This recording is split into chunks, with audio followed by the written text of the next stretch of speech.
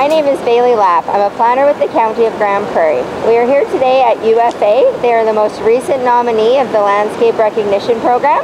Speaking with me today is Rod Suter. He is the store manager. How does it feel to be nominated? It feels fantastic. We're very proud to have been nominated.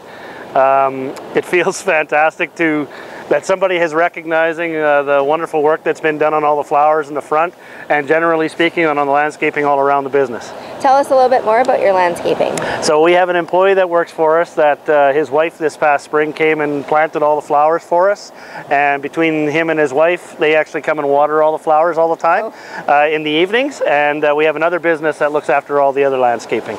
Perfect. Well, thank you for speaking with me today. You bet. Thanks a lot. Thank you. It feels fan-freaking-tastic to be nominated as a participating business in the Landscape Recognition Program. Fan-freaking-tastic.